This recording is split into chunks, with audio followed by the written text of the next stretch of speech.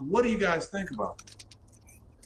Well, good afternoon, gentlemen, and thank you, Dennis Sperling, for hosting this very important conversation. Let me just say that we have to give Black women, particularly professional, educated Black women, those who have aligned themselves with feminism and even now womanism, we have to give them a lot of credit for being very savvy. We have to give them a lot of credit for being adept ideologically in a way that Black men are just now catching up to. Okay, and so when we talk about this polarity, so on the one hand, Black women are exceptional, right? At the one hand, they stand out as these figures who represent, you know, American success. So we have your Oprah Winfrey, we have your people in entertainment like her, Shonda Rhimes. You have your lawyers, you have your professors, you have your women in business. We continue to hear all the time how well Black women are doing in terms of education, in terms of all sorts of metrics which say something about a high quality of life. But in juxtaposition to that, you have the other narrative of Black women being victims, Black women being subject to Black American patriarchy. Black men are holding them back. They can't go forward. They're in poverty. They're single mothers. They are discriminated, you know, against at a variety of levels. I mean, this is the double helix, man, that we have been dealing with for 50 plus years. But I have to put it in the hands of the intellectuals, the Black feminists, you know, people like, you know, Michelle Wallace, people like Beverly Guy Sheftall, people like, in particular, Kimberly Crenshaw. If there's anyone who has been very, very important in doing this, this is the professor who was at UCLA. She has been very pivotal in shaping, you know, this type of paradoxical way of looking at Black women. And the thing about it is that white society has embraced it, is accepted it, it co-signs it, it puts millions, billions, now hell, even trillions of dollars behind this. And yeah, that's what we're dealing with. It is it's a very interesting paradox, binary, filled with contradictions, and it works in a way to keep Black men off. It is used in a very weaponized fashion to silence us and to demobilize us. So that's just my, you know, preliminary remarks about. Thank you. Thank you so much, Dr. Ronald Neal. And so I'm approaching this from a litigator. What is the end game here? What does this do for them, G with the PhD? It seems to me they're able to get resources from the dominant society based on their victimhood status, based on the fact that they're the lowly, oppressed group, the lowliest and oppressed group here in America. And then they're able to maintain a hierarchy, be at the apex of the hierarchy in the Black community by holding themselves out as the queen, mother, goddess who can do no wrong and who's above reproach. G with the PhD, how does that work? And what are your thoughts on that, Doc?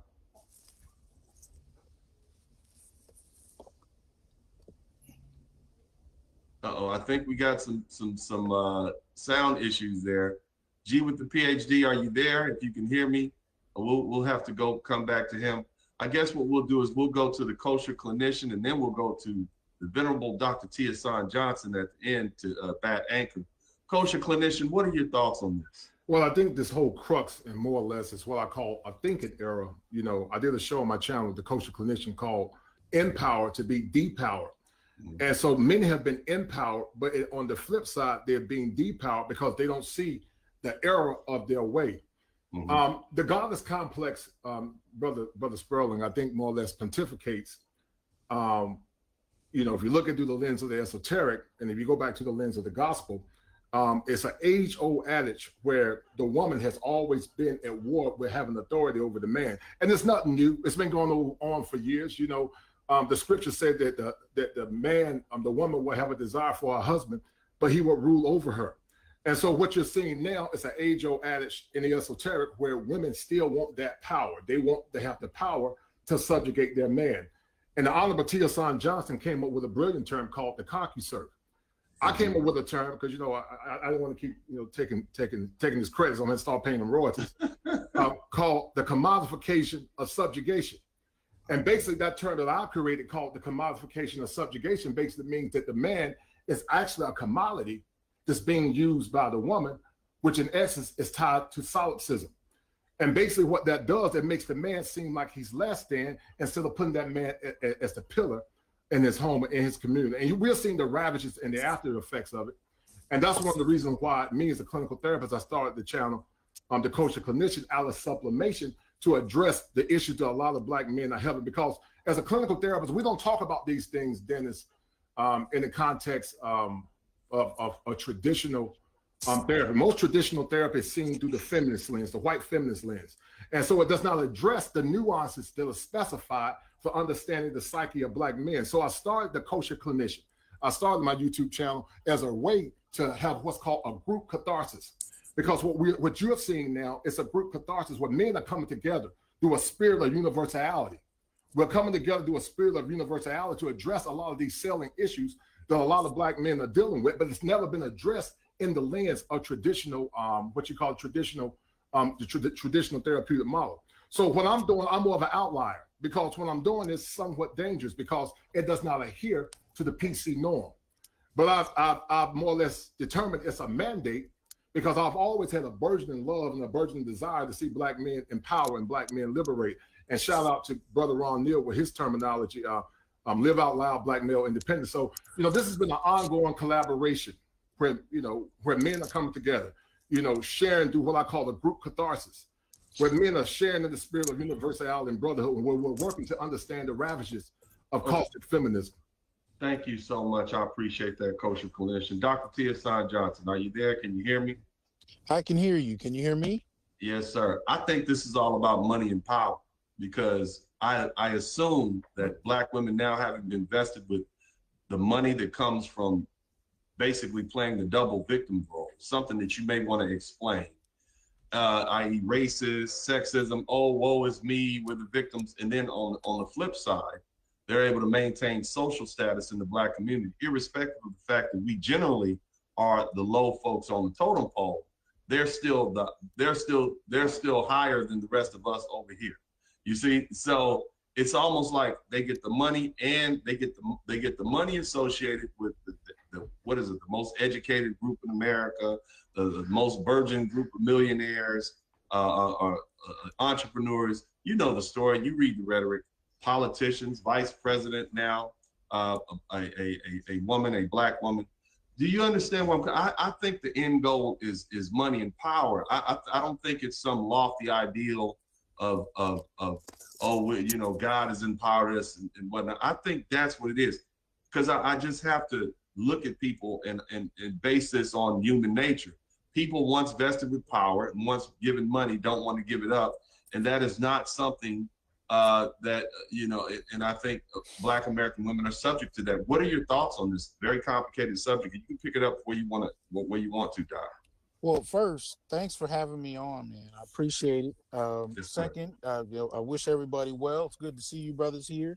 No doubt. I'm parked in an area where I got security driving around me, so I'm trying to make sure they don't mess with me. Anyway, but nah, look, I think the way my brother Green Gorilla put it the other day, when his last video, when he talked about Kamala getting into office, he said something that few people have the courage to say. And basically what he said was, this was a token position. Mm-hmm. And many of our sisters are willing to take token positions because you're right. They are opting for power. What we have seen happening, especially in the last 6 years, most particularly with the rise of BLM, has been a coup for all intents and purposes. Many of these Black women have been trying to create and push a coup for power. But this is all predicated on resources. It's predicated on options that they've been handed. And when you talk about being the most educated, they're not the most educated. They're the most enrolled in higher education. But they've tried to parlay that into some kind of opt for power. See, the irony to this is, especially due to white media, they've been able to control the narrative that black men are trifling and incapable, and they are superheroic. But they're superheroic, to whatever extent we define that, mainly based on resources that they've been extended that black men largely haven't been. So they still are in many ways. This is one of the reasons they were pushing for Biden to get in office with such intensity. It wasn't just to have Kamala as a VP. It was also because they knew that people like Trump threatened the security that they've felt for decades now with certain types of resources. But the point is that divinity that you speak of, that goddess syndrome, is really a product of being able to seemingly succeed in the midst of all of the poverty and the dysfunction in the black community. But it's easy to do that when you have a floor that's provided for you that's not provided for your men. So they're going to school, they're able to get white collar jobs, they're transitioning into politics. There are more of them that have been going into electoral politics than black men. And so we're seeing those numbers continue to rise for the last couple decades. A lot of this is predicated on this access. But here's the thing. When you're given this kind of access long enough, you stop seeing it as something you're given and you see it as something that you are owed. And you start to look at it as something that makes you better than those around you who don't get it. But the ultimate irony is that black men are doing both better and worse than they are without any help. As far as those of us that are employed from 18 to 65 years old, we make more than they do. There are more brothers with six figures than there are black women, but there are also more brothers that are homeless. There are also way more brothers that are unemployed. But my point is, black men are doing better and worse with no support. But the narrative is that they're superheroic because of the support from the state, and they're able to push this agenda that has been passed from grandmother to mother to daughter, that black men are beneath them and lucky to be in their very presence. How did that even happen? I mean, Doc, okay, here's what I don't understand, man. That's what I refer to as the goddess part of the victim goddess. How can we, how did that happen? And how do we not see it? Here's what I wrote in my note. Black men hold black women in high regard in the black community. Black men often refer to black women as queens or goddesses, not because of their virtues or of a particular woman or accomplishments, something she's done. Instead, these titles are bestowed upon these lovely ladies solely because of the color of their skin and their anatomy. This mindset is reinforced in the black community, where the mother is considered the sacred cow above reproach and can do no wrong. How did that happen? Let's just break down. How did that part happen? Well, I think each of the brothers on the panel probably see a different angle to it, but the way I usually approach it is a lot of this got kicked into high gear in the 1980s, right? In the 1980s, you started to see women who were raised with this idea, as we've heard many times before, that they can have it all. But they were coming into a time period where they had, unprecedented access to higher education. Many of these women were starting into positions where they were making six figures at a very young age. And I remember going to school with them. I remember graduating with women who had degrees in English, bachelor degrees, but they were now serving as $100,000 consultants for tech companies. And it didn't make any sense, but it was nevertheless how a lot of these women got in. What a lot of us didn't know, including the women themselves, is that they were, yet again, as Gigi pointed out the other day, tokens. They were tokens that benefited many corporations in that they provided them, a double minority. They were women and they were black. But, and this was the interesting thing too, a lot of the women I knew who were working these kind of positions, they weren't employees of these corporations. They were contractors. And so when you had something like the 2007, 2008, Great Recession, a lot of those people started to lose those paper pushing kind of gigs that paid a lot because they were essentially being paid to be tokens, but it nonetheless impacted them. So they had the positions, they had the titles, they had the income. And when you're coming from a relatively poor community, the idea is that if I'm able to do all of this with very little struggle, and all we hear about is racism and difficulty, especially in the lives of black men, then I am better. I'm able to do what my man can't do. And if, in fact, I have to almost mother him, school him, because he's not able to do it and I am. So there must be something inherently better about me. And I cannot tell you professionally and privately how many women that I've met who've been socialized into this idea that they are fundamentally better beings because they are able to navigate the world as black women, but do so in a way that many black men can't. And instead of looking at it in terms of why and questioning the resources they got and how that contributes to their self-image, which is mainly a solipsistic narcissism, what they've come to is a superiority complex. Right. And that's one of the dynamics that we have between black men and women. And black men now are raising questions we have never stated out loud to this degree before. And they do not know where these questions are coming from or how to respond. All right, so the G with the PhD is got his sound back. G with the PhD, man, Green Gorilla, welcome. Thank you so much for being here. Okay, so Dr. Tiasan Johnson, Dr. Ronald Neal, and the culture clinician, they talked about the goddess status. Can you explain to us, and just pick it up from wherever you are, but how do they maintain this victim status, we're the supreme victims of everything, and then say, I'm strong, independent, and don't need a man. And then when we look at history, like for instance, the history of slavery, for the most part, black women weren't here for the first, up until maybe the last 50 years of slavery in equal numbers. I mean, but they will always go back to that.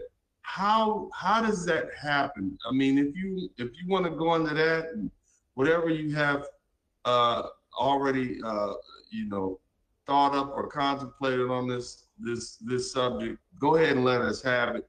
But if you can touch that, I certainly would appreciate it, Doctor. Oh wow, man, that's a lot. But thank you for asking me to be here.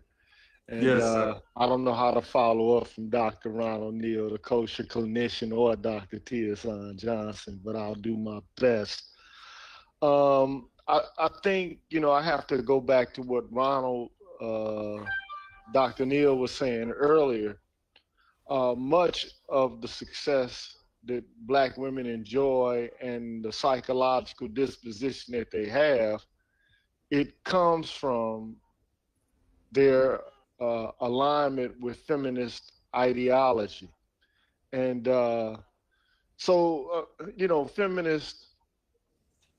white feminists basically were able to juxtapose themselves into a position to where they considered themselves to be just as oppressed as black folks.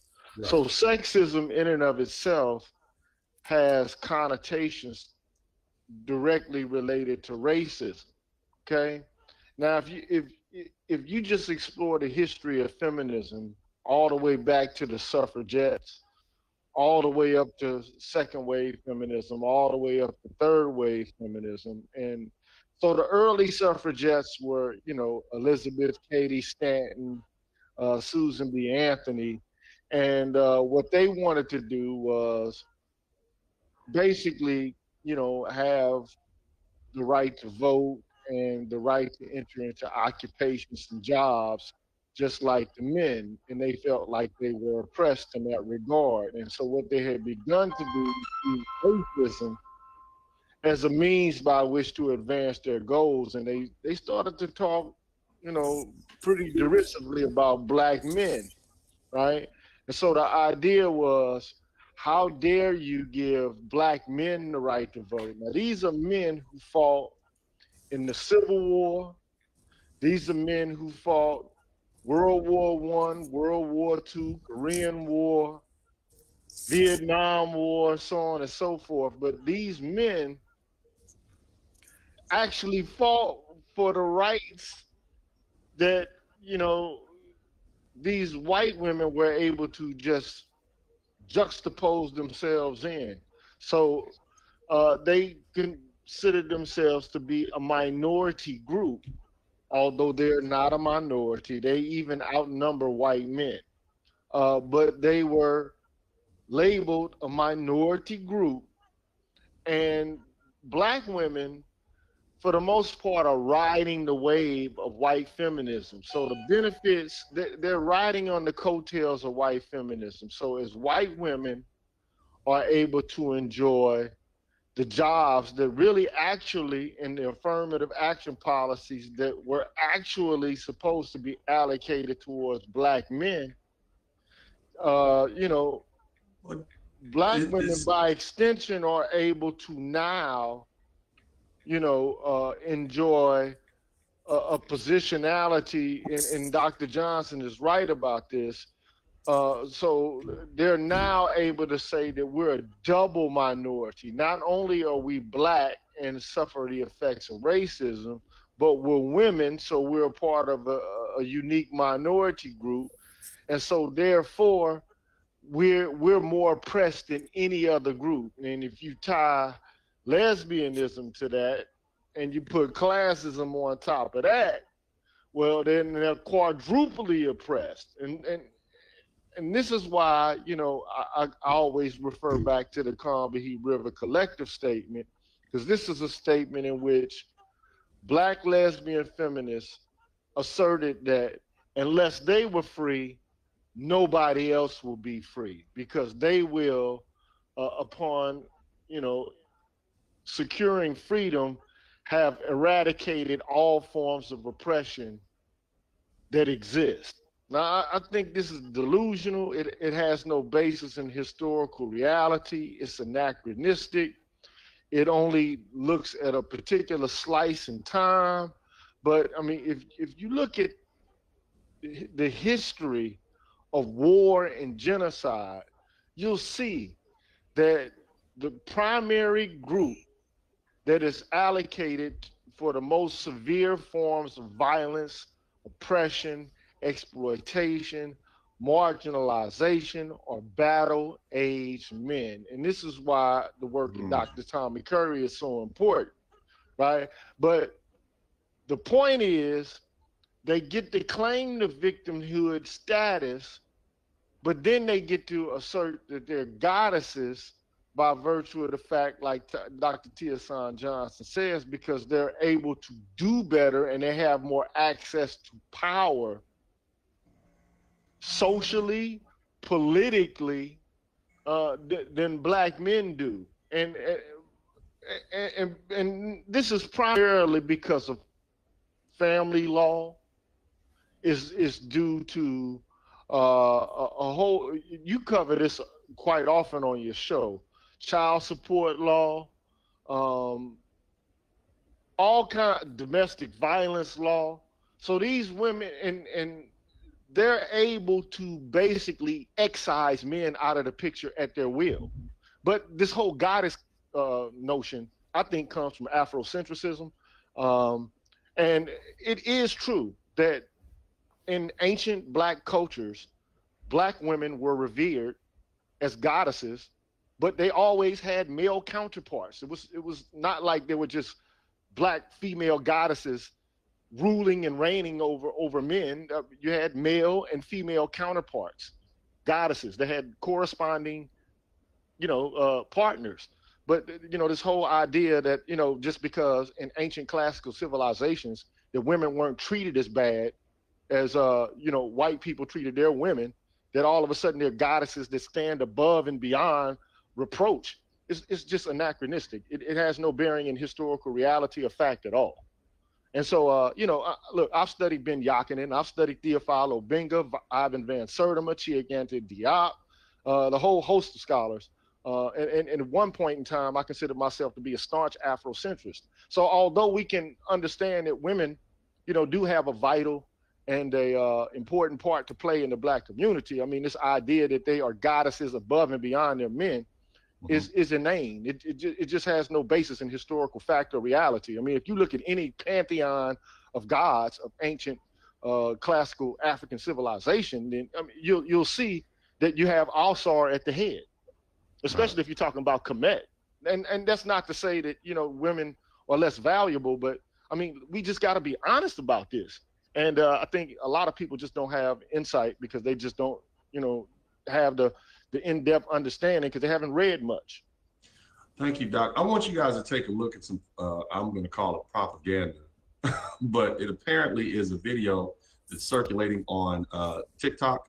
And this is more of that victim status propaganda. It's almost like you get a heavy dose of it each and every time. Note first, you got this beautiful young Black woman, and she's on TikTok, so of course she's going to get attention. She's she's not obese, she's not overweight, she's sweet voice, whatever. And so, but I want you guys to listen to this and listen to what she's saying and listen to how dangerous this could be. Just check it out. Key in on some words when she says who oppresses her, right? Not just the dominant society, but take a listen. Black women more likely to have their femininity contested and are still falsely perceived to be more masculine. Let's talk about it. To understand the history of this, we have to go way back, because while myths are spread undermining the image of both Black men and women were doubly discredited. As early as the 16th century, early European explorers who had made their way to Africa would comment on the anatomical features of the populations they encountered. The dramatized stories were seen as fact and informed some of the first European perceptions of African people. To these imperialist travelers, the dark skin, white lips, and nose of some indigenous populations resembled those of apes, so they started saying that Africans engaged in sex with them. This imperial rhetoric that animalized African populations was used to justify their enslavement. It classified them as other and paved the way for the dehumanization and sexual exploitation of both Black men and women brought to the New World. In fact, colonial pseudoscientific investigations suggested that Black people were subhuman and less evolved than white European. But this is just the beginning. I haven't gone to forced colonial gender division, so stay tuned for part 2. The history of the masculinization of Black women, part 2. So as I was saying, over time, the imperial discourse took a more gender tone, with comparisons being made between African and European women in order to justify the exclusion of African women from the category of women altogether. Sarah Baartman is a perfect example of this. Brought to Europe from South Africa in 1810, Baartman was displayed in circuses and public squares until she passed away. Upon her death, scientists assessed her elongated labia and promoted their findings as proof that Black women's deficiencies made them less womanly than their white counterparts. The social hierarchies of the imperial enterprise placed Black women at the bottom of the social scale, and so they suffered from a triple oppression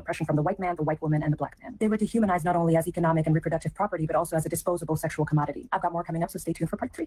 The history of the masculinization of Black women, part 3. As I was saying, at the time, Black women were further dehumanized and defeminized in the sense that they were forced to provide white men with a sexual outlet that could allow them to protect the purity of their white wives. And so white women were seen as virtuous and pure, whereas Black women were seen as lustful and vicious. Also to note, slave societies had a deep division of labor between enslaved and white women. Enslaved women were expected to show stamina and strength in the fields, whereas white women ideally did little to no outdoor work. Europeans believed that female agriculture proved African women's degradation and thus the superiority of the European culture. Antebellum himself, for example, Black women who were thought to be subhuman by their white masters were not protected from violence. They were seen as beasts in the field who did not need their bodies and virtues protected. I've got more coming up, so stay tuned for part 4. The history of the masculinization of Black Hang in there, guys. It's almost over. women, part 4. So as I was saying, Black women were seen as beasts on the field, which, by the way, they had to be strong in order to carry out all that forced labor, while white women were seen as true women based on their role in the home and their traits of innocence and weakness. Enslaved Black women never got the chance to display the traits attributed to white women because they were always in the public sphere of work and never allowed in the private sphere of the home. Also, when punished, they were often forced to be naked, which contributed to their dehumanization and stripped away any femininity, while white women were dressed head to toe, which ensured their nobility and womanhood. And so Black women were not treated like true women, but instead they were treated as if they were Black men. Consequently, the stereotypes that started to emerge surrounding Black women, that they were sexually promiscuous and aggressive, were used to justify the atrocities committed against them. Part 5 will be the last one in this series, so stay tuned for that.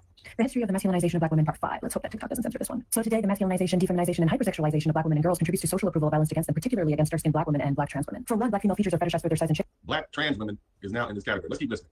While some may perceive it as an empowering way of glorifying Black female bodies, it doesn't necessarily champion a culture that allows Black women to define their own sexual agency, and it contributes to the sexual exploitation, assault, and debasement of Black women. Secondly, when a woman or girl is perceived as masculine, she's more likely to be seen as strong, aggressive, and less feminine. Look at how the media perceives the incomparable Serena Williams or how it treats Megan Thee Stallion. What this does, though, is feed into the thought that Black women are capable of handling themselves and thus less in need of protection. To conclude the series, the belief that Black women are more masculine and lustful goes all the way back to the 16th century and is based on the notion that people of African descent are animalistic and aggressive. And sadly, that thought still persists today. All right, before we, first thing is, when you look at female slavery in the United States, it indicates that from 1700 to 1400, an estimated 43,000 slaves were imported into Virginia. But when you go down here to the actual numbers, and we can talk about this, because I know Dr. Tia Son Johnson has quoted one of our great leaders, one of our great scholars, as related to the actual numbers, and I believe we weren't actually brought in equal numbers to around about 1808 once they began to outlaw slavery. But for the most part, what this will show you is that men were imported. Recent scholarship suggests that the number of women and men imported in this period was more or less equal, included high numbers of children. But before that, it was vast majority men. So when black women come along and say we were victims just like you, it's almost like they were right there with us, you know, in 16, you know, 16 when we were first brought over, and that's just not correct. You know, that's in 1619, that's just not correct. Dr. Ronald Neal, you hadn't spoken in a while. What are your, before we, you know, first thing is, when you look at female slavery in the United States, it indicates that from 1700 to 1400, estimated 43,000 slaves were imported into Virginia. But when you go down here to the actual numbers, and we can talk about this, because I know Dr. Tiasan Johnson has quoted one of our great leaders, one of our great scholars, as related to, you know, the actual numbers. And I believe we weren't actually brought in equal numbers to around about 1808, once they began to outlaw slavery. But for the most part, what this will show you is that men were imported. Recent scholarship suggests that the number of women and men imported in this period was more or less equal, included high numbers of children. But before that, it was vast majority men. So when black women come along and say we were victims just like you, it's almost like they were right there with us, you know, in 16, you know, 16 when we were first brought over, and that's just not correct. You know, that's in 1619, that's just not correct. Dr. Ronald Neal, you hadn't spoken in a while. What are your first thoughts listening to that? And you heard trans women, you heard black men oppressing black women. And when in this country, in the 500 years that we've been here, have black men hold the levers to power to control where black women are able to live, work, eat, pray, whether they can buy land or vote? We've never done that. But go ahead, guys. It's open. Doc, you can go, and then kosher clinician, and then back to Tiasan Johnson, and then Green Gorilla. What are your thoughts on that, Dr. Ronald Neal? Because I think it's that type of propaganda that allows them to maintain that victim status and get a pity party from everybody. What are your thoughts? Yeah, I mean, I would say that, you know, the first part of her analysis, I mean, it's not totally off. I mean, when she talks about the division, and so there clearly was a division in terms of how men and women were dealt with, and so she's not off with that respect. The problem is when you make a huge leap from that history, that antebellum history, from that history of the first centuries of conquest, and you make that leap from there to the 21st century and attempt to make these parallels where there are no major differences between the two. Because what she perceives as the masculinization of black women today does not have the same type of consequences or effects that what she perceived such masculinization in the antebellum period to be, in terms of how black women were treated. Okay, that is that, you know, we're different with two different histories, and it's dangerous to play with history in that regard. But what she is doing, she's clearly trying to make this link. But I would say this, I mean, she is not completely wrong, but it is not an accurate, it is not a complex reading of history. It's very selective, and it's something that feminists have been adept at doing for a very, very long time in terms of cherry picking history and reading it selectively and applying it in very, very exaggerated ways to the present. So is it fair to say basically what they're doing is they're mixing truth with lies, and this is how they're taking, you can't argue with, oh, slavery was bad. And then what they extract from slavery was bad is, oh, but it was worse for black American women. It was worse for black men, because not only the dominant society, white men, white women, but also black men oppressed us. And then what I think what happens if you do that and I'll go to Dr. T.S. Johnson. Then when black men said, well, you know, we were oppressed too, yeah, but you oppressed them. So we're going to give them the double portion. We're going to give them the allotment that we had set aside to make you whole. And then we're going to give them your allotment. They're going to get their allotment and they're going to get your allotment because you were part and parcel of their oppression. It's the same thing we do in a court system. If somebody is involved in some sort of injury and you got 3 people, yeah, these 2 are the major culprits, but this one helped. So we're going to take this and we're going to give that to you, but then we're also going to take a part of what they're entitled to and give it to them. You understand what I'm saying, Dr. T.S. Johnson? Yeah, I mean, look, one of the things that we have, pretty damn slick, if you ask me. But go ahead. Well, it is, and it has a lot to do with what Dr. Neal was pointing out as far as of consequences. Or I'll go to Dr. T.S. Johnson. Then when black men said, well, you know, we were oppressed too, yeah, but you oppressed them. So we're going to give them the double portion. We're going to give them the allotment that we had set aside to make you whole. And then we're going to give them your allotment. They're going to get their allotment and they're going to get your allotment because you were part and parcel of their oppression. It's the same thing we do in a court system. If somebody is involved in some sort of injury and you got 3 people, yeah, these 2 are the major culprits, but this one helped. So we're going to take this and we're going to give that to you, but then we're also going to take a part of what they're entitled to and give it to them. You understand what I'm saying, Dr. T.S. Johnson? Yeah, I mean, look, one of the things that we have, pretty damn slick, if you ask me, but go ahead.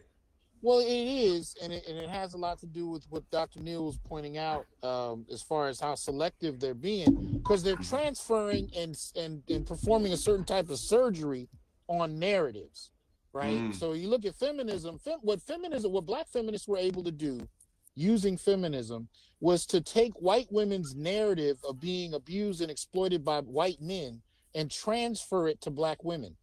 So they transferred this narrative of male abuse and used that as an opportunity to advance themselves at the expense of black men. But there's no documented history where you have this established black male patriarchy that's supposed to be the source of all this oppression. One of the things that we have, pretty damn slick, if you ask me, but go ahead. Well, it is, and it has a lot to do with what Dr. Neal was pointing out as far as how selective they're being, because they're transferring and performing a certain type of surgery on narratives, right? So you look at feminism, what black feminists were able to do using feminism was to take white women's narrative of being abused and exploited by white men and transfer it to black women. So they transferred this narrative of male abuse and used that as an opportunity to advance themselves at the expense of black men. But there's no documented history where you have this established black male patriarchy that's supposed to be the source of all this oppression. So instead of trying to find it, they just manufactured it via using white women's feminism as a framework, as a narrative. And it was believable because so many of us grew up hearing about women's oppression in general. So by the time you get to A Color Purple, it's not a difficult leap for the average person to assume that black men via Danny Glover's Mr. are more oppressive than white men in slavery in general, right? Because this transfer is kind of taking place. This narrative seems pretty clean and straightforward, and ergo all women are oppressed by all men anyway. Therefore, why wouldn't black women be doubly oppressed? And this is complicated that much further by the time you get to 1989 or so, and Kimberly Crenshaw is pushing intersectionality, which basically codifies this transfer in a way that in an almost pseudoscientific narrative suggests that they are most oppressed on, race, class, sex, and gender axes, and therefore we have to find ways to repair that narrative. This is why when you start talking about what BLM is doing with over $90 million that they've gotten just in the last year, this is why they're able to get those kinds of resources and leverage it mainly to black LGBT organizations, because these narratives have been used to such a degree that black men become almost irrelevant, even when our deaths are the reason people are even paying attention to the conversation. But right? Doc, why don't we as black men do something about that? Like, we can clearly see they're using our deaths to get rich and buy real estate and promote an agenda for? Why don't we stand up and do something about that? Because at this point, nearly 80% of the children are born to single mothers. So basically what you're talking about is contradicting and arguing with your mother and your grandmother, which we all know as Black men in the Black community is sacrilegious, right? You know, that's the way we're raised. So we're raised by the very women who are doing this, and we don't often know how to challenge each other. We challenge each other as men all the time, but when it comes to challenging women, we are wholly unprepared. And I would argue to some extent white men don't fare much better, but they have a different narrative. You know, we have, their narrative is rooted in a certain type of chivalry, so they have problems dealing with confronting women. Our narrative is rooted in our mothers teaching us about female superiority and male inferiority. That CompuServe notion comes from that idea. We are lesser beings. So, you know, so that's what it was. Explain to us, and I mention you all the time. Can you explain to us how Black mothers go about doing that in the Black community, please? And then we're going to go to the kosher clinic, the kosher clinician, and then back to G with the PhD. Go ahead. How do Black mothers do that? What do they do to make us believe that we're CompuServes? What do they do to make us believe that we are a lesser class within the Black community? How do they do that? Well, one of the things they do is prioritize the girls, especially when it comes to career, when it comes to, you know, heading the family. They prepare their girls for leadership. They prepare their boys for service. So boys come into it learning from direct relationships with their mother all the way to the women they grew up and tend to choose, which in many instances reflect their mother anyway. You know, this idea that your job is to serve, and your job is to serve her emotional well-being as well as her physical needs. So you really kind of come into this learning that the most you can really bring a woman is sexual satisfaction and protection to some extent, but you are not in a decision-making capacity. You are not to be taken seriously. And in effect, ultimately, you are interchangeable. You are interchangeable. She can have several kids before she even marries you, but it doesn't matter. She can replace you with another or another if need be. This is where we're getting to at this point in society, where in Black community, where, you know, women can have children from whomever they choose to get sperm from, but he's not really central to the family because Black men can be replaced. Black women cannot. The mother can't be replaced as far as the way we have framed this dynamic, but the father can. Is it blasphemy? And I'm going to ask the kosher clinician, is it blasphemy to try to basically say, hey, she's just a woman.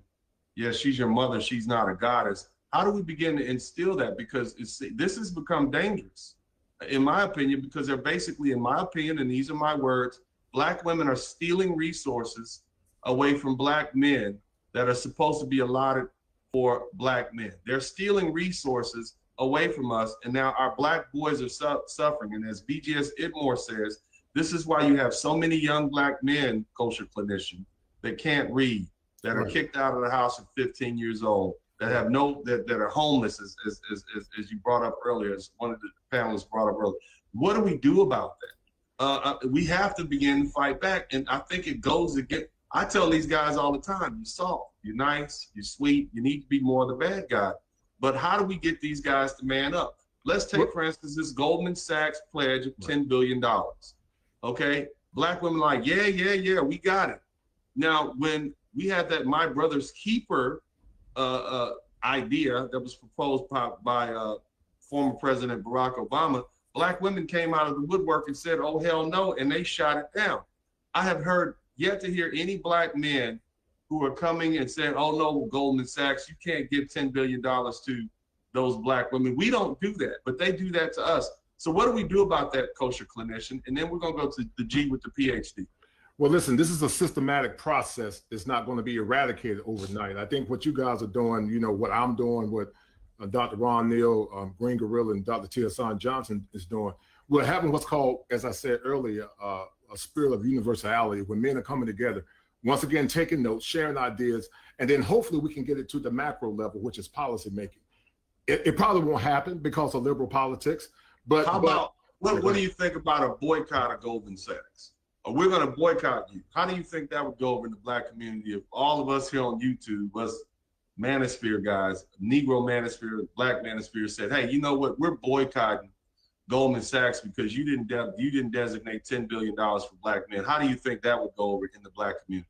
Well, it'll go back to being the victim paradox once again. You know, women, they can't help it. They're hardwired to be victims. You know, once again, if you look in the esoteric and not trying to push religion, Eve blamed the first man, Adam. But at the same time, men are wired to be, as Dr. Johnson called, concussors, or as I call it, the commodification of subjugation. We are wired to provide and protect, but we do it not based on principles.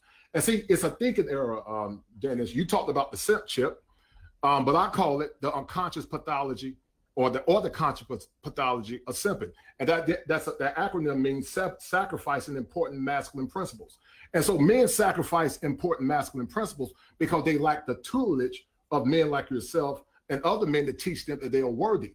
And because of that, they've been hardwired through a system of matrilineal succession to adhere to the dogmas of their moms and still adhering to masculine principles that inspire them, empower their self-esteem. A lot of men have low self-esteem. And I did, you know, what I'm doing as a clinical therapist out of pain to help these brothers get to the next level. So it's all in the wiring. It's part of their hard drive. Their hard drive is to be the victim. Our hard drive is to be the savior. But it's called thought thinking. We got to come up with things or acronyms that when we get tempted to provide and protect, we got to ask ourselves the question, how is this benefiting me? Because a lot of men are dying, they're going to the grave because they don't have principles that are predicated on helping them become better. So the way we get it done is to continue to work together as a team, to continue the conversation. I think it's at the grassroots level right now, but it's definitely morphing into something great. This is unparalleled, in my opinion, in human history. It's very unparalleled. And so, yeah, go ahead. No, well, I was going to ask the G with the PhD. So is it fair to say at this particular point in time in the United States, as far as the fight for resources allocated to the Black community, our adversary are these lovely ladies of ours? Is it fair to say that, G, with the PhD? Or if not, maybe I'm being too harsh. What are your thoughts? I don't think you're being harsh at all. I mean, look, intersectional feminism is about a fight for resources and jobs. And that's exactly what it is. I mean, it doesn't get any deeper than that. That's exactly what it is.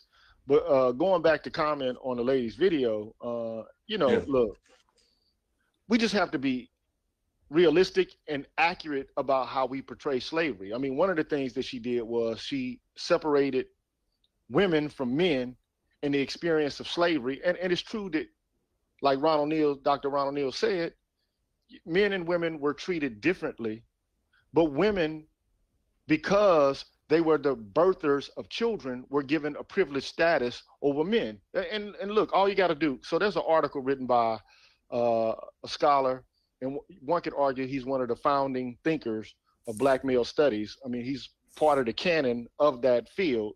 And I mean, basically says, look, the ordeal of slavery wrought many changes in the family of Afro-Americans, including the male and female roles. So the family life of the African model was basically patriarchal. The African model is patriarchal, although a lot of people would like to say it's matriarchal, okay? But it became an impossibility when the slave's existence had to be basically devoted to the cultivation of tobacco and cotton. So the buying of selling of slaves basically is split up families, while the maintenance of discipline on the plantation prevented the husband and the father from protecting his wife and his children against his white masters and other more favored slaves. Let's not get it twisted. Black women were not just field slaves. A lot of Black women were house slaves and mammies, and they took care of children. And a lot of these women had preferred status on the plantation, but we don't want to talk about that. All we want to talk about is how men and women as slaves were treated exactly the same. It's not the case, okay? It's just not true. So it is a lie to some extent. And what these women are doing is they're taking intersectionality and reading history from that lens. So what they're doing is morphing history to fit into their contemporary ideals and ideology. And you can't do that. But there's further things to say about this. So there's financial value set on slaves' children, okay? And for women, when they were able to bear children, they were given cash and promotion from field slaves to house slaves. And this gave a high status to the woman to fit into their contemporary ideals and ideology. And you can't do that. But there's further things to say about this. So there's financial value set on slaves' children.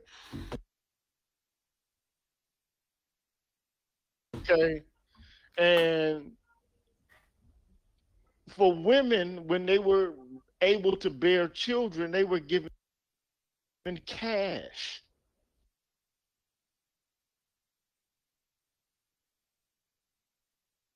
And promotion from field slaves to house slaves. And this gave a high status to the woman. Okay? A status which the father could never enjoy unless he was basically a stud.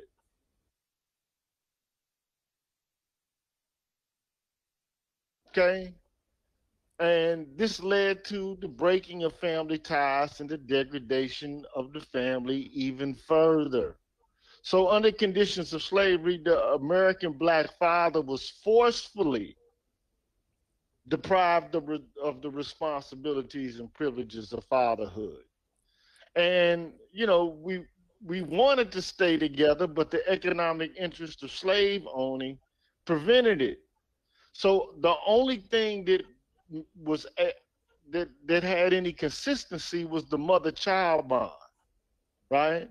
And they wanted to resist the mother and child bond was a way to try to resist against the disruptive economic interest of slavery.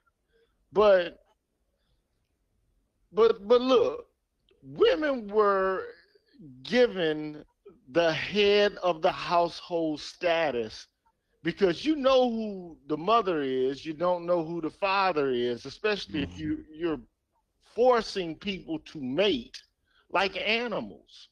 And there was a lot of forced penetration sexual abuse going on for men as well as for women. There was economic interest of slave owning prevented it. So the only thing that was that had any consistency was the mother-child bond, right? And they wanted to resist the mother and child bond was a way to try to resist against the disruptive economic interest of slavery. But look, women were given the head of the household status because you know who the mother is, you don't know who the father is, especially if you're forcing people to mate like animals. And there was a lot of forced penetration sexual abuse going on for men as well as for women. There were acts where men were forced to have sex with women. They didn't even want to, but they had to because they were dominated. But these are the kind of things that are never discussed because we're only seeing the world through this feminist lens. Only their views are being registered. And at some point, the experiences, the phenomenological experiences of black men have to be registered into the account as well. And they're not. And that's what I take pause with. And I'm pissed off about it. I'm pretty mad about it, man. I understand. And I want to ask, anybody can answer this question, and I know Dr. Tia Son Johnson has talked about this often. Why is it that black men are never seen as victims? So no matter if it's Trayvon Martin or any other black men who are killed on TV, killed on and it's recorded and played over and over, why are we not seen as victims? And if somebody can explain that for me, and then also the next part of that question is, how do we begin to undo undo the effects of this victim goddess complex that has basically allowed black women to absorb all the resources and maintain the social status and the hierarchy that we have in the black community? Because as you gentlemen have pointed out, with black women being in charge, over the past 50 years, specifically raising single black boys, they got a lock on their brains, and by the time we get in, we're remediating as opposed to raising. Who wants to take that question? Anybody? The floor is open. Well, go ahead, Doc. Oh, well, look, I'll just say very quickly, from white society to black feminism, and they use the same talking points and the same pseudoscience. If you check some of the more recent works by Dr. Tommy Curry, he actually illustrates how black feminists got their theories, ideologies, and whatnot about black men. They pulled them from white pseudoscientific writings, essays, research, as it were, that framed us as essentially, monsters for the most part. Effects of this victim goddess complex that has basically allowed black women to absorb all the resources and maintain the social status and the hierarchy that we have in the black community. Because as you gentlemen have pointed out, with black women being in charge, over the past 50 years, specifically raising single black boys, they got a lock on their brains, and by the time we get in, we're remediating as opposed to raising. Who wants to take that question? Anybody? The floor is open. Well, go ahead, Doc.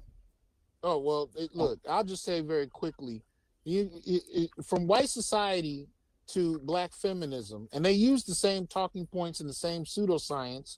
If you check some of the more recent works by Dr. Tommy Curry, he actually illustrates how black feminists got their theories, ideologies, and whatnot about black men. They pulled them from white pseudoscientific writings, essays, research, as it were, that framed us as essentially, monsters for the most part. So from white society to black feminists within the black community, this idea of black men being monsters is so pervasive that it's not surprising that people don't really empathize with black men as victims. Even as children, even as young as 3 years old, we're seen to be about 4.5 years older than we are. A lot of that comes from these narratives that objectify black men as villainous, as vicious, as dangerous, even on sexual terms. So we can be seen on television being shot up and killed and whatnot, so that we're victims to that extent. But it's not surprising that people don't empathize with black men necessarily, which is why the equity of those murders and those deaths don't tend to benefit black men themselves. Every other group can benefit off our deaths but us. So, Doctor, is that why she would bring up a young woman, Megan Thee Stallion, who has a record of being a domestic abuser against her husband or her former boyfriend, and then make her to be the victim when in actuality she was the perpetrator? Now, we don't know the story behind this newest incident, but we know she was arrested for that last one. Is that why she would basically bring that up and flaunt us in our face? Because no one would ever believe that her big black boyfriend could ever be the victim. Well, that's I don't know if I've caught up on something recent or something new happened. I'm not familiar with it, but she had an issue with some rapper from Canada, another black boy who's now Tory Lanez. Tory Lanez, right? Oh, I thought, okay, so this is from what, last year? So basically, she had an issue with Tory Lanez. The facts are still out. We don't know. But if you look at her record, she had an issue while she was in college dating her former boyfriend. And the police arrested her because she was the aggressor in the attack. Oh And yeah, so yeah. Okay. but even though this young woman decides to get on there and point her out as being the victim as opposed to a 2-time domestic abuser. Can you Right. imagine if that was a black man with 2 separate incidents? They No, would it's- already able to skew it in by now. Absolutely, and it's primarily through feminism that she's able to do it, because feminism was an ramp for Black women to be able to transfer some of that, at least the association of femininity and womanhood, to Black women to some extent, right? The video we watched, she cherry picked a lot of the history, but she's not incorrect about the perception of Black women. They were not perceived as women any more than Black men were perceived as men. But what they were able to do through feminism, especially in the 1970s and 80s, was transfer some identity, some identification of femininity to them. So you can have a Megan Thee Stallion stand up and say, look, I was a victim. Look how I was treated. I'm a woman. I'm delicate, so on and so forth. And it has some kind of traction, more so than it would have 100 years prior or 150 years prior, mainly because of that identification with white women and intersectionality. But it does obscure, which is what she, I think, is doing, her any accountability on her part for the abuse that she and others may extend to Black men. But they know they can do that because most Black men are not seen as human. All right, and so I got another question, and that's a lot, and people are going to be looking at this for years, this particular video. I got another one. Why would she throw in, and anyone of you all who want to touch this, why would she throw in trans men? What does that have to do with, I don't get that. Can somebody explain that to me, please, or explain that to everybody? Because why would that even, because those are in essence men, right? So how does that work? Whoa. Let me weigh in on this one, right? Because Yes, look, the extent to which you identify with as a woman gives you entryway into feminism. That's just the short and tall of it. So if you say, okay, well, I'm a woman, I identify with womanhood and femininity, then all of a sudden you are shoehorned into preferred status related to intersectional feminism. Now, I don't know if that would have been the case with second wave feminism and even fourth and fifth wave feminism as it's moving into this new phase, because there are some feminists who are saying that, it's unfair for women who are not cisgendered, to all of a sudden enjoy the privileges and the benefits that, real women fought for. But, ultimately, if you are a trans, and the reason why is because second wave feminism and third wave feminism was largely brought into prominence by LGBTQ women. Okay, so they identify with trans women more. You don't see all of this, all of this preferential status for trans men. You don't hear them talk about trans men. I mean, I've very rarely heard them talk about trans men. Okay. But they do talk a lot about trans women, and so, but ultimately, they, again, just to echo what I said before, the extent to which they identify as women, they're given preferential status. That's just the short and tall of it. You don't have to make it more complex than what it is. That's just what it is. And can I add to that? Of course, doctor. Go ahead. Because Gigi is definitely correct. And the other piece I want to add is something we even heard the woman in the video say. When she was trying to define how difficult Black female life was, she talked about it by male terms. She talked about it in terms of how these women were treated like Black men. Notice she said that? You'll see that same kind of narrative in a different kind of way when it comes to trans and LGBT, especially. So you talk about trans. Both trans women and men, when you look at the extent to which they're aggressed upon, it's based on their masculinity. You talk about trans women, the real threat to trans women. Remember the whole issue a few years ago about bathrooms and who should use what bathrooms? The biggest fear people had were men or trans women, right? Men, those who were born biologically male, that they may rape girls and women in female bathrooms. And that was the big fear. So it came down to the masculine component. When you talk about trans men, Gigi is right. Nobody really talks about trans men. But what we notice is that when trans men are aggressed upon, even if it's by the police, they're aggressed upon because they're assumed to be men. So whether you're talking about how you define oppression during slavery, or whether you talk about these new sexual identities, you notice how it keeps coming back to a certain type of misandry in each context. It has to do with the hatred of men, black men in particular. That's the defining marker to a lot of this. How do we, okay, we got about, and I know you doctors are busy. I know you all are busy, and I want to just thank you on behalf of my guys here and folks who follow this page. Thank you for your time. I want to spend this last 12 minutes. I want some answers. How do we begin to undo this female goddess complex that has served Black American women so well and ripped resources and social status from Black fathers, Black boys, and Black men in general that's vitally necessary? How do we begin to get it back? I think there's a psychological component to it, but also I think there's some things that we need to begin to do. Yes, we're talking on the internet. Yes, we're talking about it. Yes, we're now acknowledging it.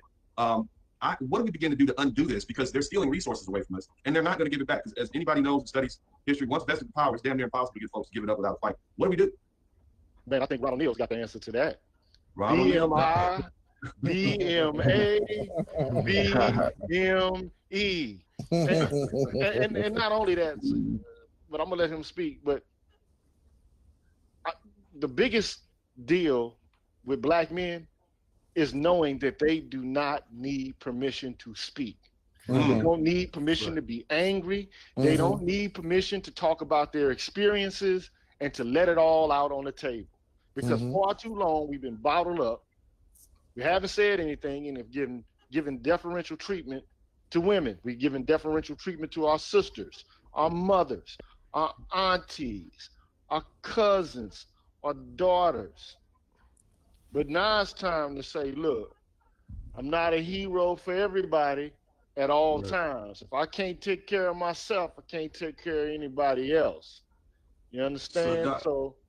So doctor, are you saying it's fair for Black men to begin to put themselves number one and say no? Put yourself in the number one position, because nobody else will. Right. Everybody who heard that, all you guys, make sure you hit the number one button. Like I always say, put yourself number one.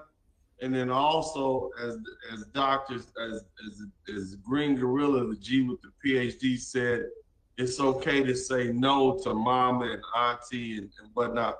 But Dr. Ronald O'Neal, please go ahead and elaborate on that. What do we do now to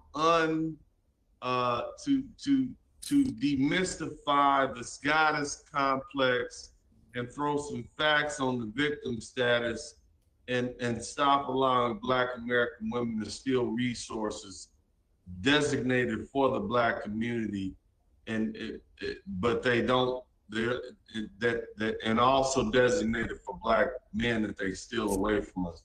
What do we do here? What do we do? I mean, what do we have to do here? I think, what we're doing now, man, and that is to publicly. I want to sue somebody, man. I'm trying to do something, man. What's happening, man? Go.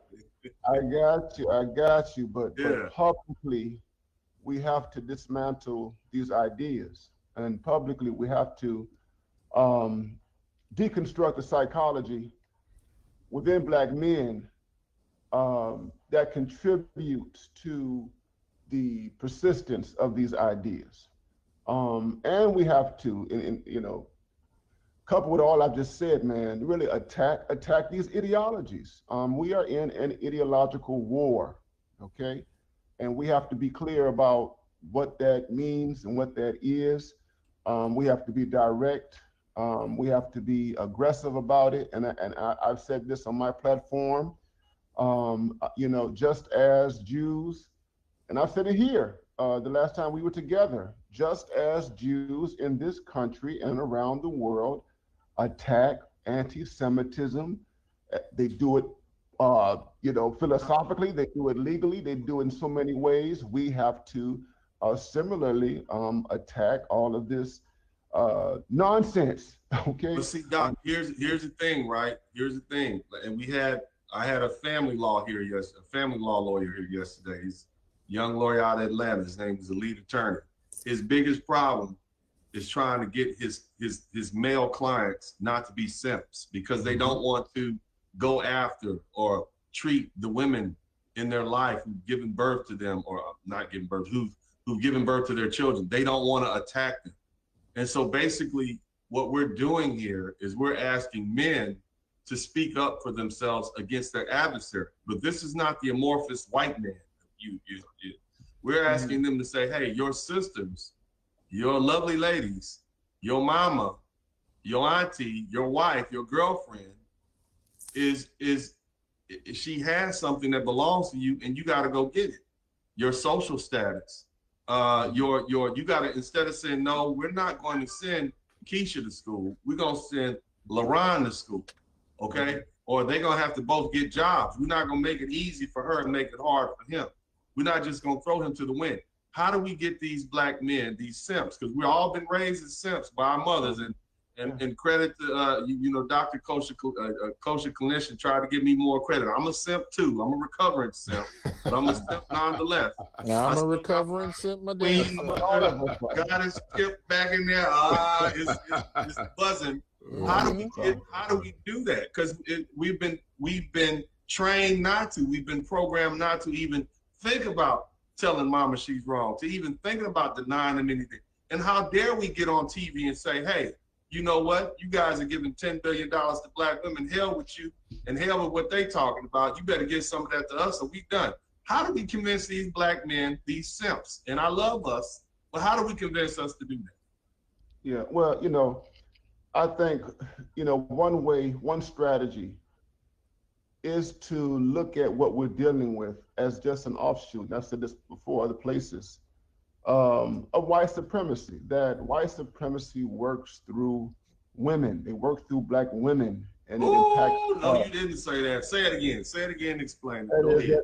That white supremacy works through women, and white supremacy shows up in our interactions with women. And so when we talk about, I think, one strategy is to look at what we're dealing with as just an offshoot. I've said this before, other places, of white supremacy, that white supremacy works through women. They work through black women, and it impacts. No, you didn't say that. Say it again. Say it again. Explain it. That white supremacy works through women, and white supremacy shows up in our interactions with women. And so when we talk about the family courts and what, the lead attorney is concerned with, we're talking about, exactly that. And what we have to get black men to understand, see, it's not that we're attacking women. We're talking that we're attacking the person of black women, or we're targeting black women. We are attacking the source of their animosity and their vitriol toward us. Okay, so I mean, in one of my videos, I talked about misandry as wickedness and evil. Wickedness and evil that's being operationalized through women. Now, I'm not saying that women are wicked and evil, that they're inherently wicked and evil, but I'm saying that the misandry, the utter hatred of black men, which is a subsidiary of white supremacy, that's where its root is, it's wicked and evil. And so when we understand a larger framework, a bigger picture, that black women have been conditioned, they have been socialized to see us in a particular kind of way. We understand that we're not talking about their character, we're not talking about anything that's inherent.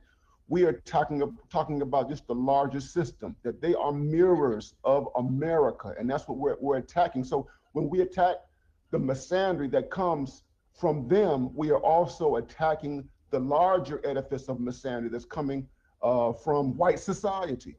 So I think that's the best way to frame it. But here's the thing.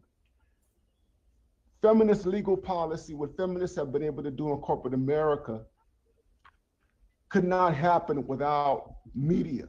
without the image, without the word, without people in the public, without the TV shows, without voices, without women constantly talking, particular kind of way. We understand that we're not talking about their character. We're not talking about anything that's inherent. We are talking about just the larger system, that they are mirrors of America. And that's what we're attacking. So when we attack the misandry that comes from them, we are also attacking the larger edifice of misandry that's coming from white society. So I think that's the best way to frame it. But here's the thing.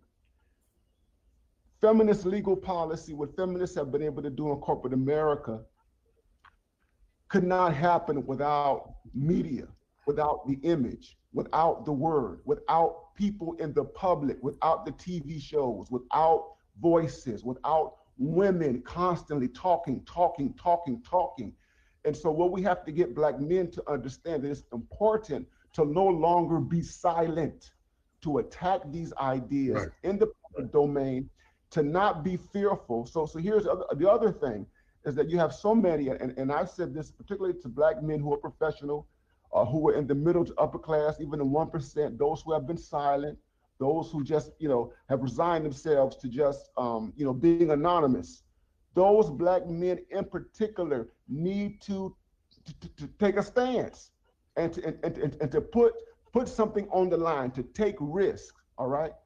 We need more people like Dennis Sperling, more people like the lead attorney. You need more brothers who are who have some deep cachet in American society, who can speak to these issues. All of us. I have a PhD, T.S. Johnson, the clinical, the coaching clinician. We're all certified people. The G with the PhD. We are all here doing this. We need more Black men at the highest levels of society to open their mouths. All right, thank you. Before we go, we're gonna do a little commercial, not commercial. You guys get the likes up. We got 422 people in the chat room. We got 241 likes. Hit the number 1 button, hit the thumbs up button, because I know you guys are enjoying this. This is food that we're gonna be breaking this down for months. But hit the thumbs up button. Go ahead, hit the thumbs up button. Now, I'm not gonna run any commercials. You already know the drill. Hit the number 1 button, hit the thumbs up button. Dr. T.S., I think that was Dr. T.S. Johnson.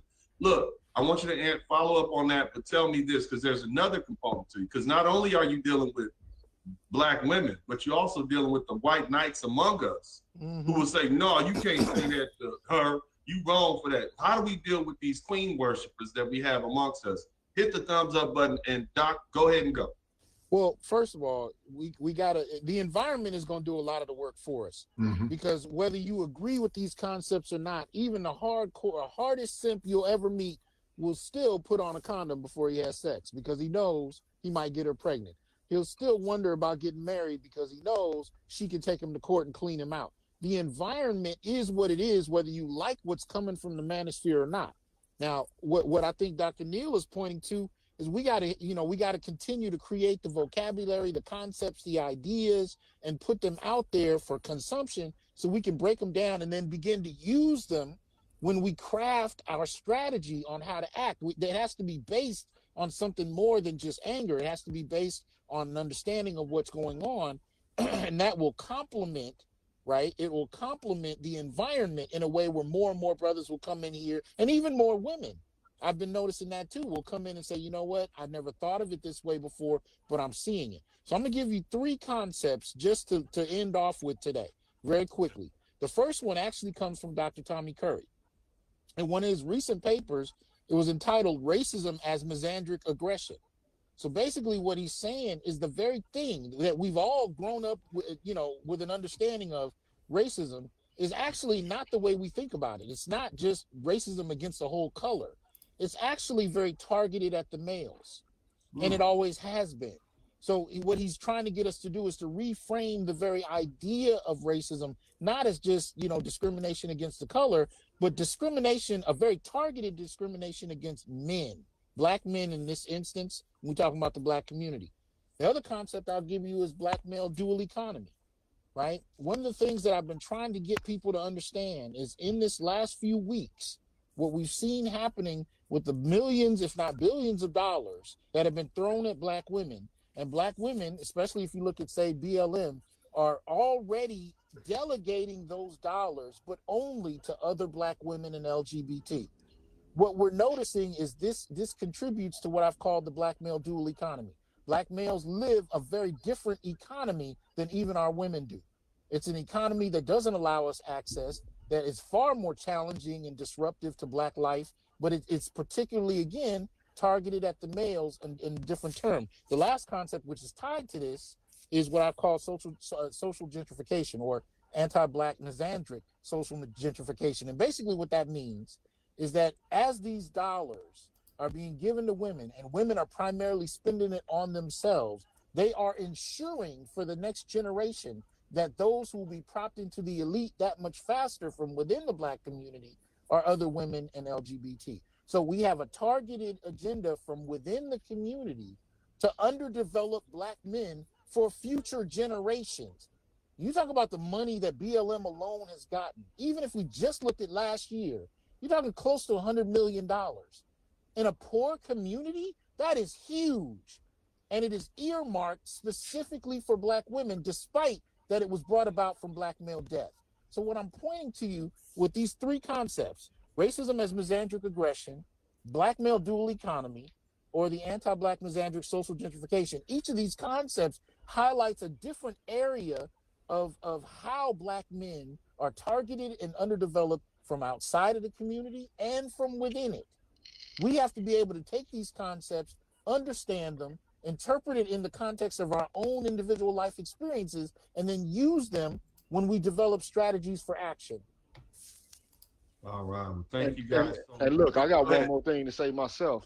You know, okay, look, yes, sir, Doc. You guys hit the like button, hit the #1 button, hit the #1 button for the G with the PhD, Dr. Ron O'Neill, Dr. Tia San Johnson, and the kosher clinician.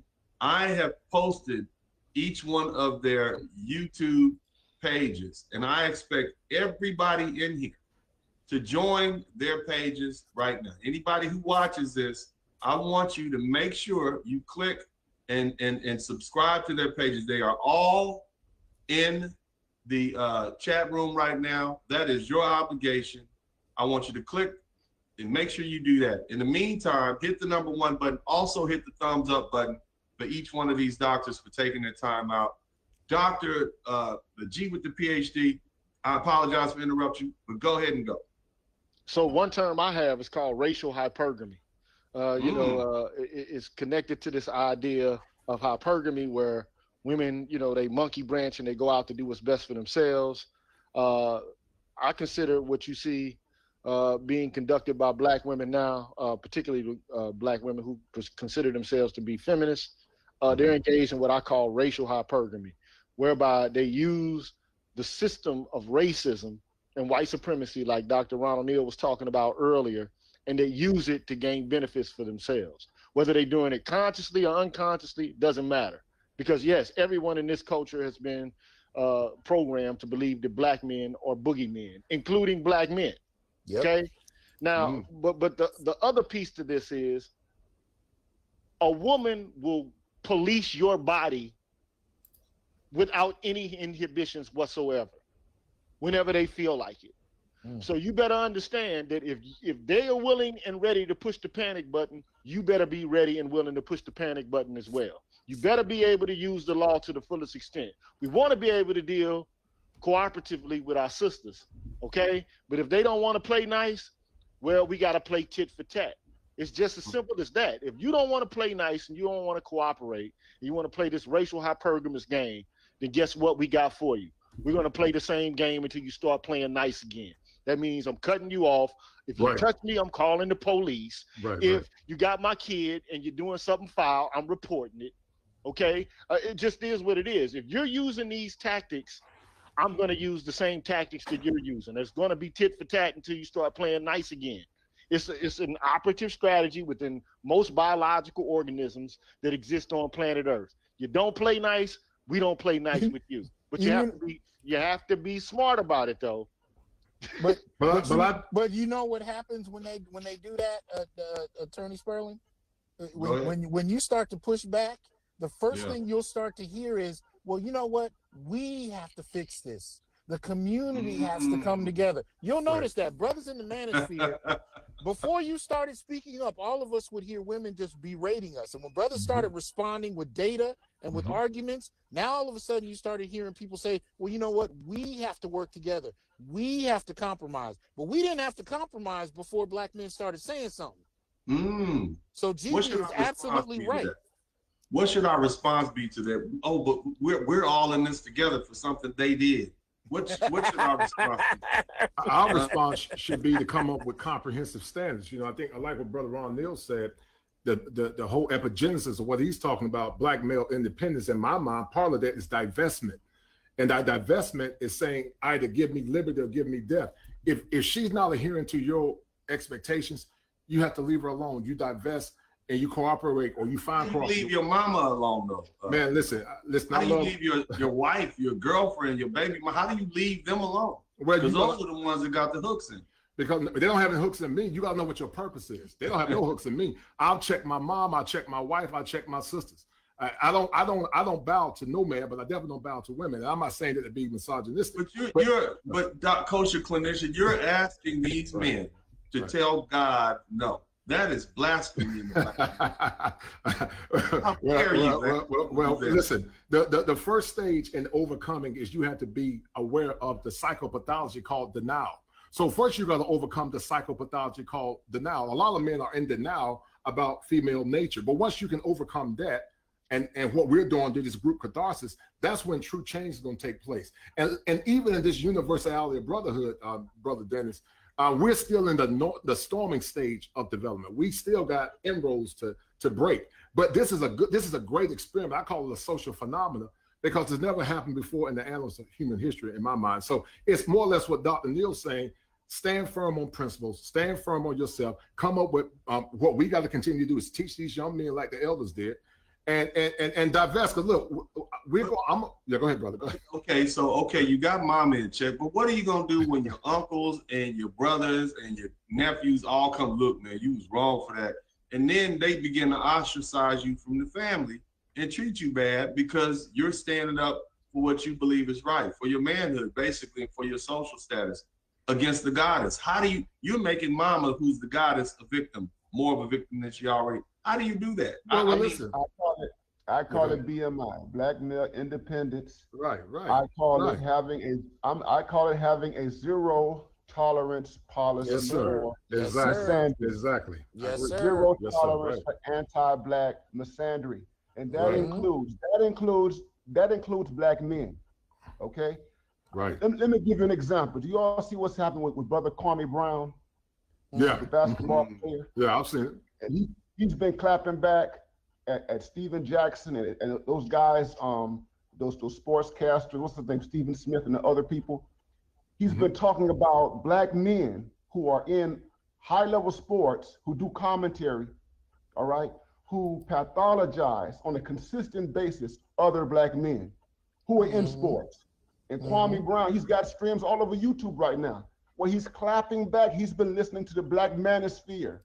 And he is enacting and he is practicing this zero tolerance policy. You are not going to sit back on. You're not going to sit on these platforms. Stephen Jackson and those guys, those sportscasters. What's the name? Stephen Smith and the other people.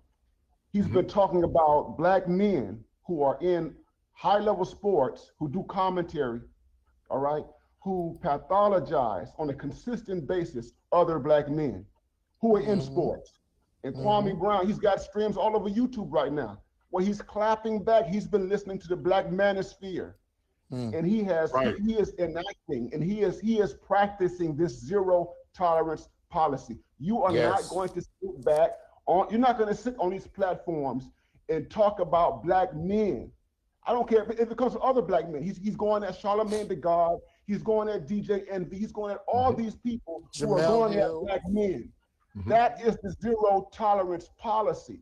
And that's what black men who are serious about black male independence must engage in. So if it means that we are unpopular with our brothers, our biological brothers or our uncles or our cousins, if it means that we are unpopular with our sisters, our daughters, or what have you, so be it. We have to have an uncompromising stance. That is the only way that you get respect in any culture. But Dr. Neal, how are we going to do that without, and if I could bring a term up from plantation politics, how are we going to do that without being labeled the crazy N-word? Oh, that N-word crazy, and being ostracized and made to seem as though what we have to say is just so far out there that it should be disregarded. Because that's basically what's going to happen. Oh, he's just crazy, as opposed to he's the example. Oh, no, he's the one you shouldn't follow. How do we do that? How do we make it so common that Black men stand up for themselves and we put up a front? You don't need a leader. You don't need a committee. We just do it because we see it happening and we attack it, just like white blood cells in the body. How do we make that so common practice in our culture amongst Black men? How do we do that? Brother, I get emails, I get messages from people telling me I'm crazy all the time. Okay. And I'm sure this panel of Black men, we all get that. Trust me, I'm a trial lawyer dependent on the public, and a majority, or at least a large portion of my clientele is Black folks, and the typical decision makers are the lovely ladies who I'm always scolding here on my page for their bad behavior. So yes, I get it, but go ahead, Doc. No, I mean, you just have to, embrace the crazy uncle label, okay? I mean, there's no other way around it. I mean, if we're going to push this thing and be serious about this, because they're not going to, I mean, the depths of misandry, I mean, it is so far-reaching and so all-encompassing in terms of how it takes hold of the human psyche, okay? That, of course, you're going to have pushback. Of course, people are not going to understand, but you got to continue to articulate this perspective and continue to push back against this hatred of Black men. And that's just the price that you pay. Being unpopular, not being liked, that's just the cost of doing business. And I think Black men, if you want to really get that simp out of you, you have to come to terms with that. Yeah. But you can. Go ahead, Doc. Of course, Doc. Yeah. I think we also have to adjust our expectations. Everybody ain't going to agree. And so we need to go into this knowing that everybody ain't going to agree, and that's okay. Because we really only need a certain percentage of folk, a small percentage at that, but to push for transformation. Like any organization I've worked in, it wasn't the hundreds of people in the organization that got shit done. It was the 5 to 10 people that were the most serious. So as far as I'm concerned, we got to adjust our expectation and come into this knowing that everybody ain't going to agree. But here's the other twist to it. I do get the "you're crazy," letters, but you know what I also noticed I started to get in the last couple of years across race even, but definitely across age, across class, from white collar to blue collar to unemployed, men and women. I get Black folk that'll reach out to me and say, you know what? I see what you're saying. I get Black men who have been fighting me for years. I just got a call last night from a brother who's been fighting me for years. And he called me and said, you know what, Doc? You were right. Right. He's right. And he started recounting stories. Now, this is the trip. He started recounting stories of things he's experienced his entire life, but he never saw it from the vantage point that we talk about it until he was forced to. Right. You know what I mean? But I have women that'll do the same. Mothers, most especially, that'll call me out the blue or write me and say, you know what? I have seen what you're talking about happening to my son. Hell, we watched Kevin Samuels. How many women have called in and said, you know what? I used to disagree, but I realize you have a point and I've done this. I mean, I've even had women who are abusers reach out and say, you know what? I didn't think it was abuse, but I did hit and beat up on my husband and blah, blah, and I called the police on him, and I didn't realize how bad what I was doing was. It was just what my mother and grandmother taught me I could do. You know, we're going to have allies that come from strange places, but as long as we have a small percentage who are willing to do the work, that's all we got to do. Well, listen, and let me just say this before we go on. Go ahead. Most men, at one time or another, have suffered an injustice at the hands of women. You got a whole cadre of men out here who will talk about these issues in the barbershop. They'll talk about these issues in the bar while they're smoking cigars. It's time for you to come out from underneath your your shell. It's time for you to come out and start speaking. And, I'm just going to tell you to listen to Outkast, Roses, man. I know you like to think your S don't stink, but lean a little bit closer, see? Roses really do smell like boo-boo. You're not perfect. You're not God. We don't live in ancient African civilization where there's a pantheon of black women and male gods. We don't have that. We live in the United States in 2021. And here's the deal. You're a fallible being. We're fallible beings as well. But to try to put on this God complex on us, no, it ain't going to happen today. Well, from the clinical lens, we have to stop feeding their narcissistic supply. You got to stop feeding that narcissistic supply. And that ties back to what Dr. Ronald Neal says about black male independence, in my best estimation. I could be wrong, but you have to stop feeding that narcissistic supply. And as Dr. Johnson say, time is the greatest teacher. You have to teach them, divest, and just keep pushing forward. One will chase 1,000 to flight. Two dentists can chase 10,000 to flight. We got more than two. We got 5. And yes, yeah, go ahead. How do we stop feeding that narcissist? What are we doing? How are we feeding it? And how do we divest? Go ahead, How do we stop feeding that narcissism? We're feeding it through our own unconscious pathology of minimization, where we're minimizing our own essence and the aggrandizement of them. So you break that down for on an 8th grade level, so everybody can feeding their narcissistic supply. You got to stop feeding that narcissistic supply. And that ties back to what Dr. Ronald Neal says about black male independence, in my best estimation. I could be wrong, but you have to stop feeding that narcissistic supply. And as Dr. Johnson say, time is the greatest teacher. You have to teach them, divest, and just keep pushing forward. One will chase 1,000 to flight. Two dentists can chase 10,000 to flight. We got more than 2. We got 5. And yes, yeah, go ahead. How do we stop feeding that narcissist? What are we doing? How are we feeding it? And how do we divest? Go ahead, How do we stop feeding that narcissism? We're feeding it through our own unconscious pathology of minimization, where we're minimizing our own essence and the aggrandizement of them. So you break that down for on an 8th grade level, so everybody can understand what you're saying. So basically, start loving yourself, and start pumping their head, start boosting their head up. Start loving yourself, start boosting their head up, and start coming up with comprehensive standards that are going to benefit you. That's what you have to start doing. Once you start doing that and you start loving yourself, then they'll get the picture. I'm about to go on a tour next week in a foreign country. I ain't never done it before, and I'm going to take notes. And I'm going to take notes. And we're going to be like the 20 watchers. And we're going to come back and we're going to report what we've seen. Like in the book of Enoch. Woo, that might be another conversation I'd like to get you gentlemen back. How is brothers traveling overseas affecting what's going on here? But we're going to save that for another time. But go ahead. Go ahead, brother. But you're hitting on something, Attorney Sperling, that needs to be talked about. I did a couple of shows with BGS looking at, feminine archetypes and whatnot. And one of the things that I have noticed, and I think we all have, is this rhetoric about the goddesses. For many women, it's not rhetoric. For many women, they are serious about this. That's true. And one of the things I talked about this a couple weeks ago, and I was talking about the show American Gods. And one of the things I noticed this particular season that just ended is they finally brought on some Marishas, right? But one of the things that I started to comment on was how I've noticed that there is this cadre of black women that practice, the Orisha worship or Ifa, but they only focus on the feminine deities. And when I started to put that out there, I started to notice, because it was tied into a conversation about, a certain type of feminism that's taken over Christianity, where men have left the church in large numbers.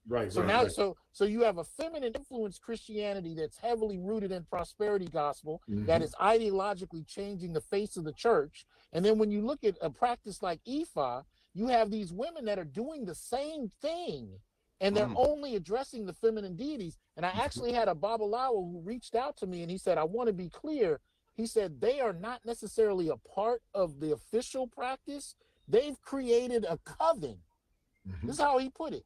He said they basically created. You mean like witches? You mean like witches? It's spiritual. It's spiritual, Dennis. It's spiritual. It's spiritual. He said they have created their own coven, and he used the term that's escaping me for the moment, but he was saying that they basically taken this practice, this feminism, and they've merged it with aspects of African spirituality and created a whole new framework, which is not very much different from what Black women have done with Christianity, to be clear. It's really, it's the same concoction, it's just them using a different religious base. But but I'm pointing to the paradigm. So I'm applauding you for tackling the issue, because it is actually prevalent, but we haven't put a vocabulary to it. So we see it, we just don't know what to do with it. You know what I mean? So when you start to see a lot of this, what one rapper friend of mine used to call this, you see these women with these Erykah Badu starter kits, you know, what you got to really pay attention to is they have actually advanced this paradigmatically as a new form of worship, but it is deeper than just ego. They have actually invested in these ideas on a spiritual level.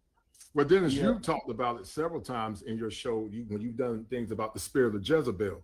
And it also goes back to what they're, you know, to in theology, where it talks about the spirit of the Antichrist, where women are actually trying to usurp the authority of man. It's not new, as Dr. Johnson pontificated earlier. It's the godless worship where the man supposed to be. We got witches now. We're dealing with witches. Sir. Yes, sir. We do. Do the research on it. Do the research on it. And the thing about it, they are actually open about witchcraft now. They're not hiding anymore. They're open. So he's right. It's a spiritual level. But it goes back to the annals of history. It's the spirit of the Antichrist. And it goes back to what you talked about, Dennis, about the spirit of Jezebel a couple of times. And so Dr. Johnson is definitely correct. It's at a spiritual level. And some are actually using alchemy. You know, Erykah Badu talked about her vagina and the potion that she's used.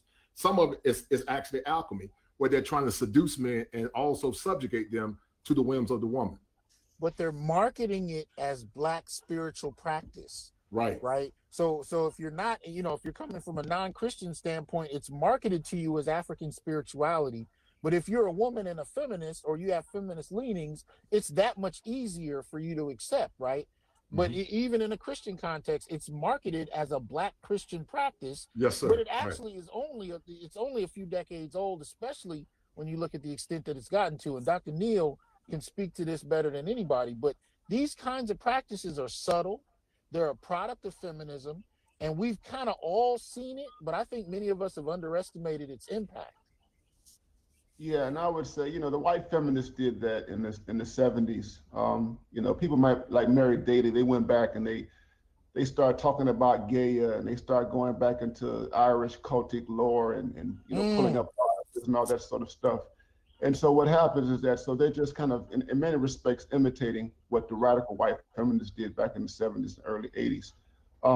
But here's the thing, man.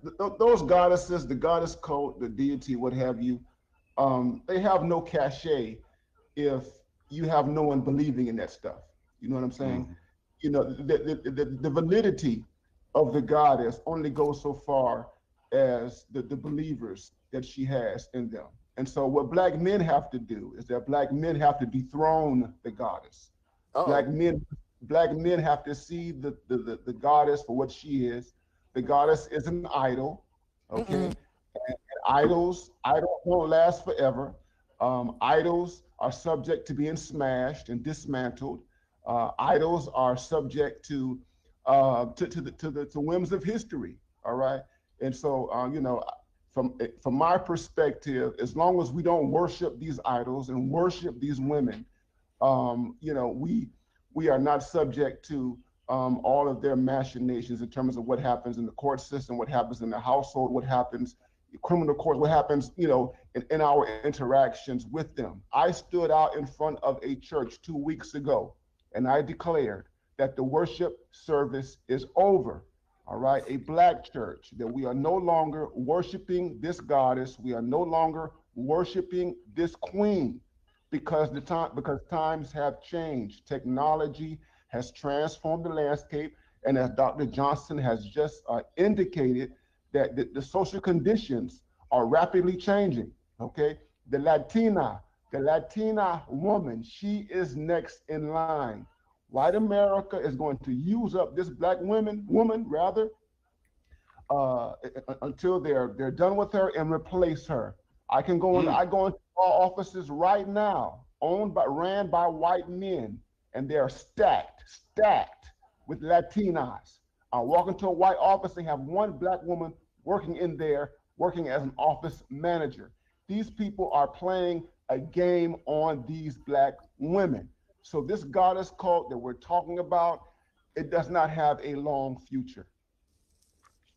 Man, Doc, okay, you just, I've been trying to end this for like 20 minutes, but I gotta get some more out of that, because you just said a whole lot, especially in that last. You said they're actually replacing black women with Latino women, and I see it happening all the time. Hell, I see black men in some regards replacing black women with Latino women, you know, i.e. through their dating and mating preferences. So what's going to happen to black women when they realize this? What's going to happen to black? What is their response going to be? Because, you know, I was going to ask you the question about, you know, if we dethrone the goddess, then they're going to play the victim role. And then, you know, and once they play the victim role, black society is going to huddle around them and protect them from reaping the what they've sown. But what are they going? What's their response going to be when they see themselves being replaced by Latino? I mean, because that's what's happening. You pointed out. What are your thoughts? And then anybody else wants to. What they're doing now, they're talking about sex work and prostitution and all that kind of stuff. The strip club. I mean, they're peddling that stuff. All right, because unconsciously or at some level, they understand some type of shift is going to take place. Okay, but even apart from that, they are unprepared for it. Okay, because in many respects, I mean, you know, black women are not. I'm just going to say this, man. A lot of these women who are caught up in the goddess cup, they're not thinking 50, 60, 100 years down the road.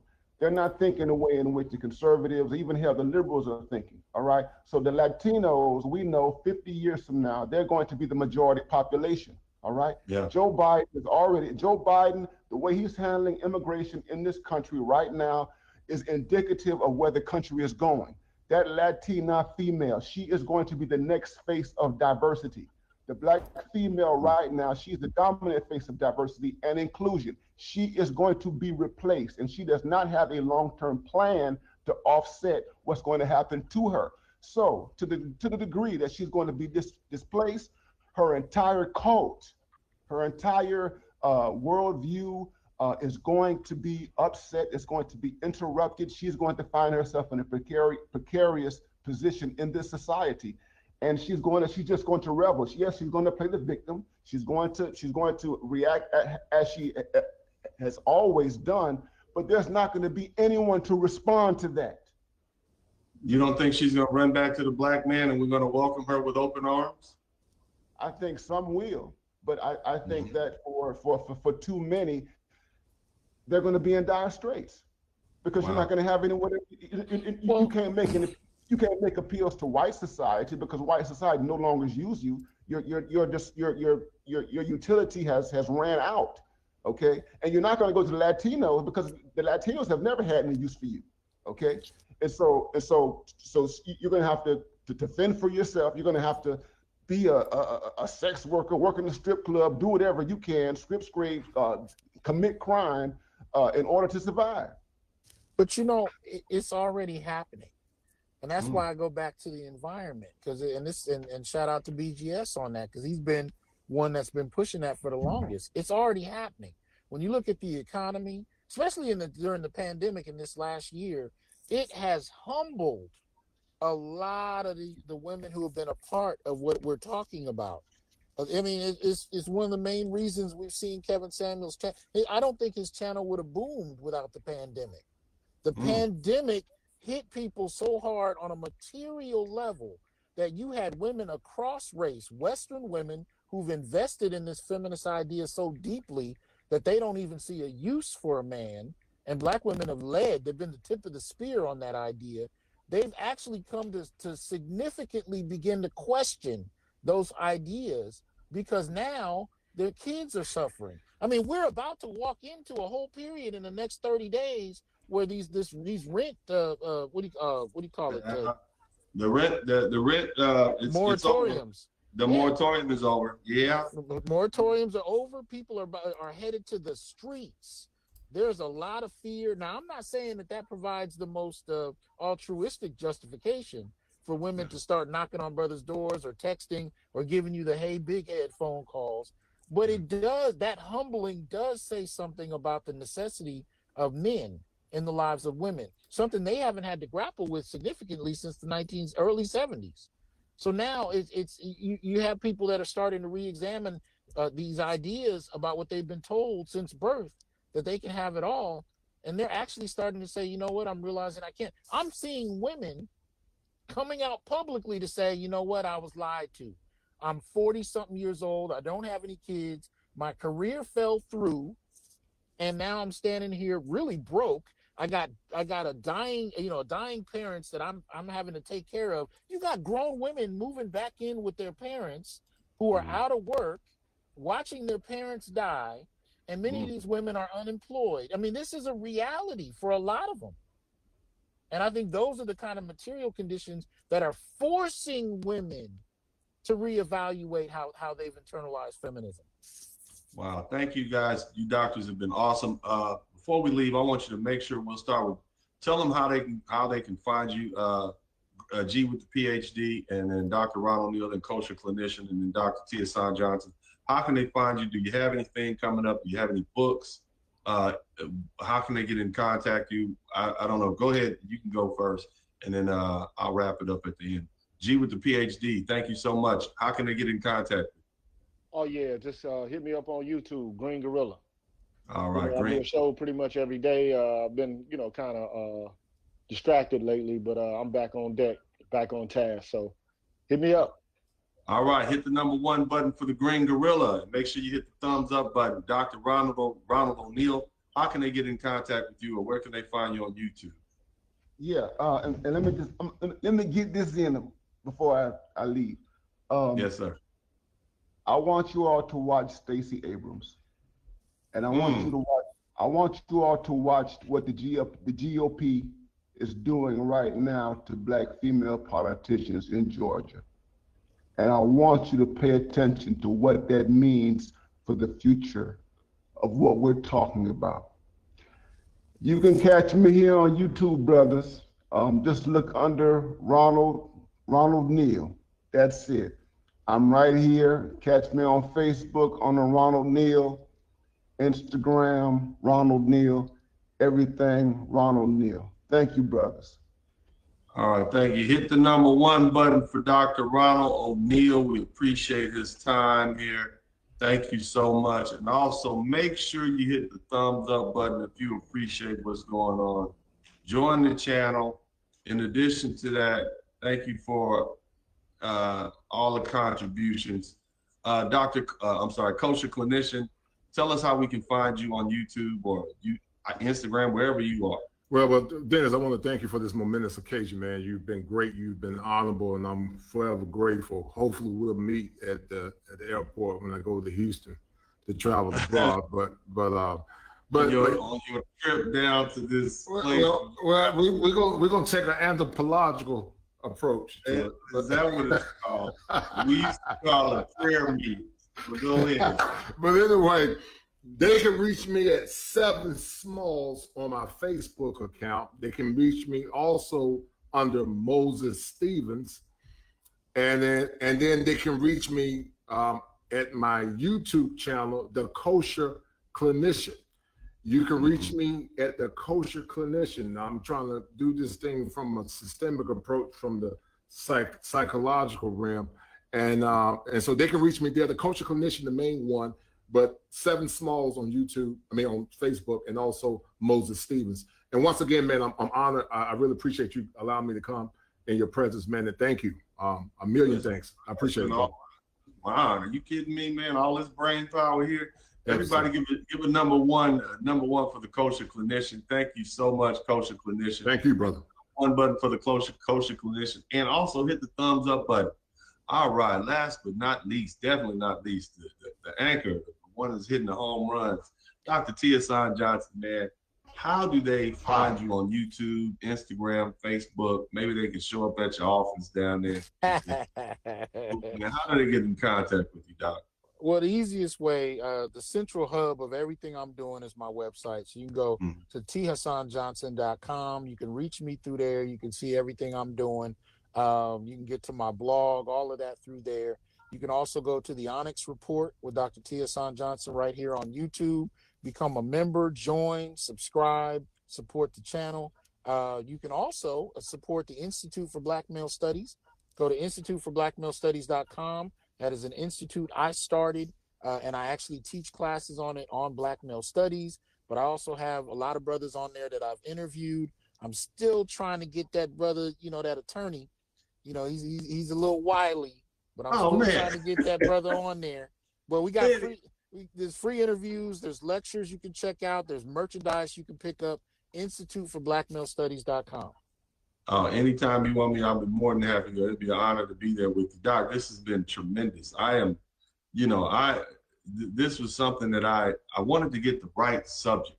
I wanted to get the right subject, and I think this was complex. I didn't want to just talk about it, and I really appreciate you all, especially you, Dr. Johnson, for coming. I know it's a different time zone over there, but look, let's make sure we give a number one for Dr. T. Hassan Johnson. Hit the number one button for Dr. T. Hassan Johnson.